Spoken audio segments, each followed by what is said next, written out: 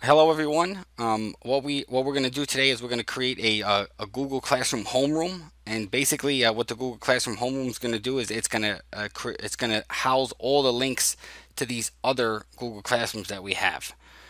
So Homeroom 1 will be where teachers have their own separate Google Classrooms and they're just posting their assignments with quick links in the homeroom. And the other homeroom here, homeroom number 2, this example will be where all teachers are working together. They're all co-teachers in the same homeroom. The only thing with this one here, I wouldn't recommend using grading, and that's okay because most teachers don't use Google Classroom for grading anyway. Google has a lot to work on with grading. So let me just show you an example what the first homeroom looks like and what you can really do, just so you can see it. So I'm going to click this homeroom, and just a heads up here, if you want to create a homeroom, you just go to the plus sign, go to create class, and then you could just type in homeroom, and then you would just go to create to get started. So here's the homeroom. Now the teacher that created the homeroom teacher, the first thing they would have to do is invite all the co-teachers.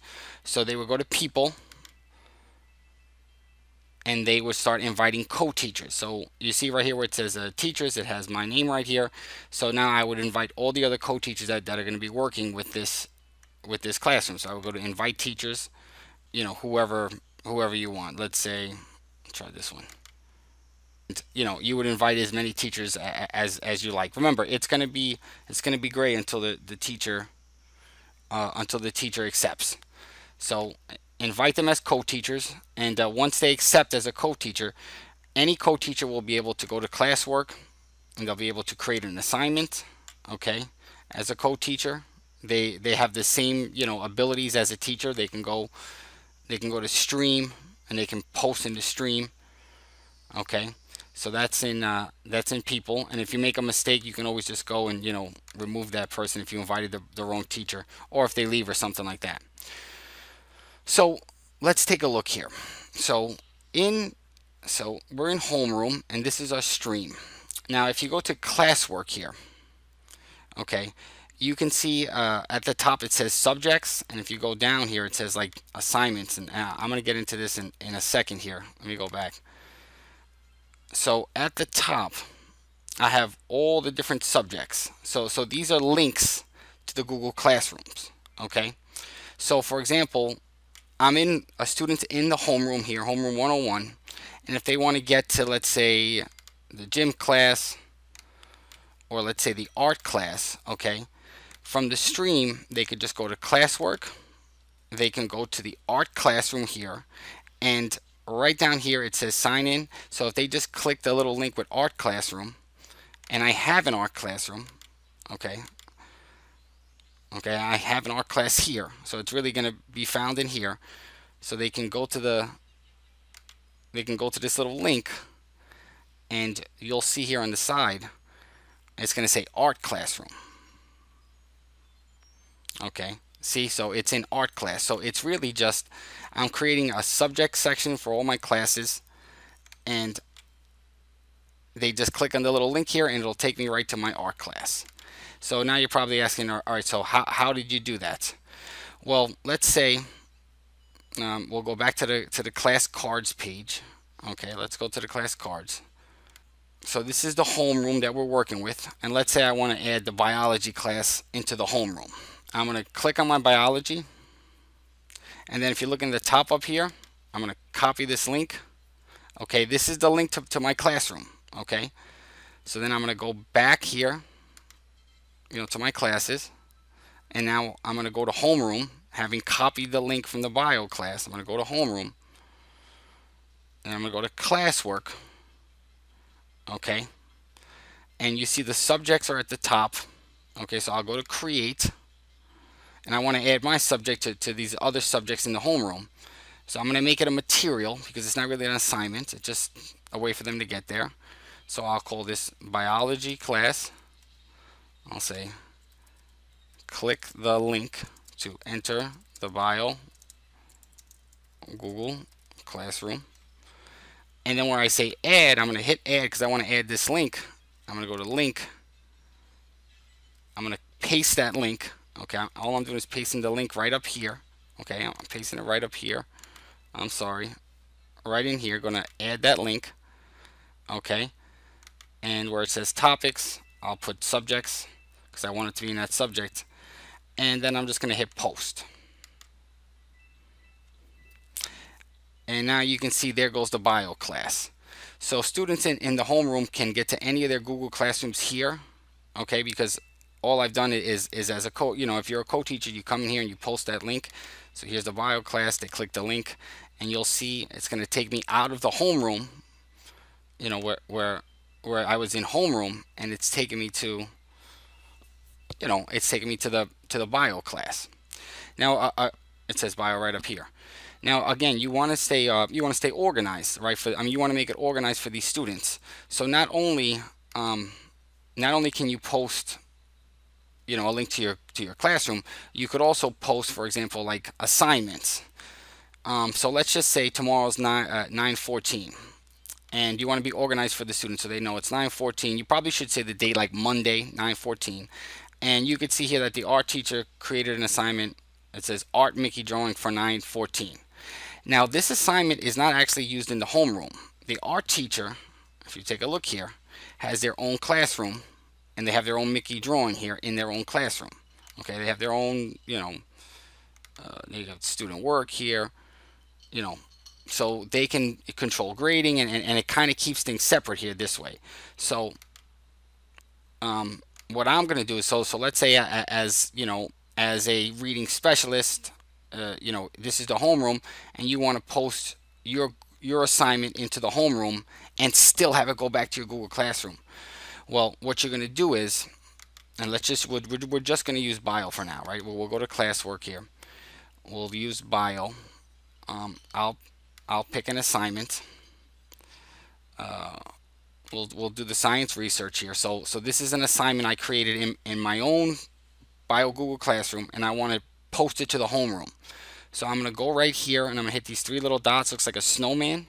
Okay, so I'm going to hit the snowman, and I'm going to go copy link. So I'm copying this link here, okay, to this assignment. Now I'm going back into the homeroom, and I want to paste, my biology assignment in the homeroom assignment. I'm going to go up here to create, okay, and I'm going to go to assignment, and you always want to be organized, right? So we'll call it science research, let's say number 1, and you could always put, the dates here to stay organized, even though they still have the dates, but if you want to, please do the work.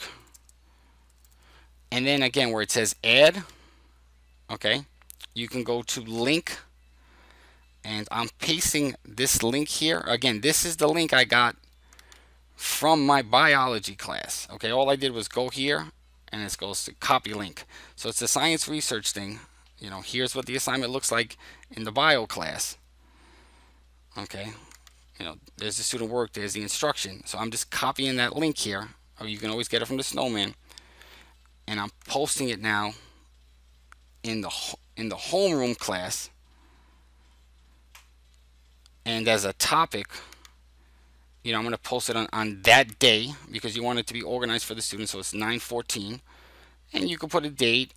Remember here, you could select it to be, if you click the students here, I don't have a lot of students, but you could choose if you want maybe just 2 students to get this assignment. Maybe not everybody's, pretend this is a speech class, maybe not everybody's doing speech. Then I'm going to hit assign.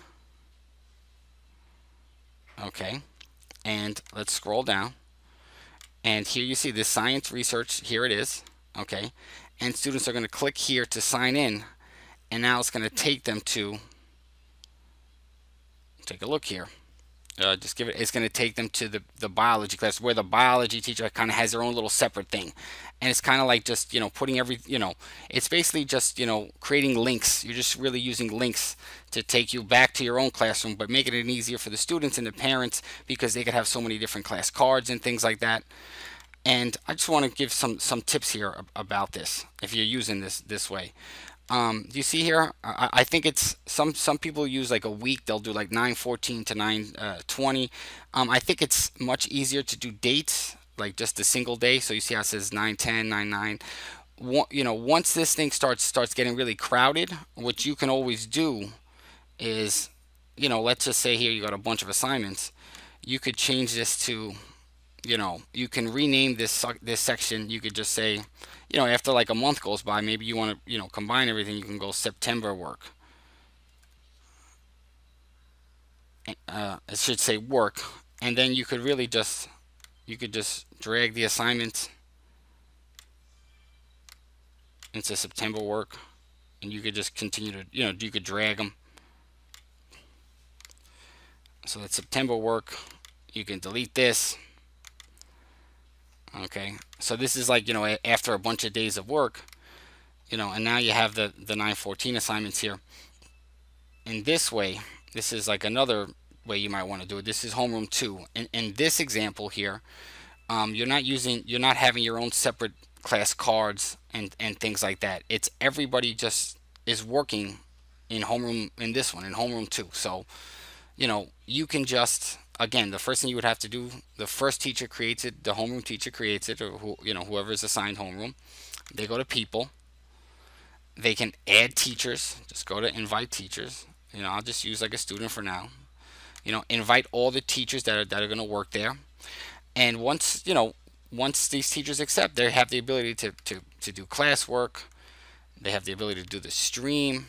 Okay, and here's what you can do. You can have just like math new work and then math old work. Okay, reading. So you just separate by topics. So you just would kind of create topics, and you can always create topics here. If you go to create, I can go to create. I can go right down here to topics.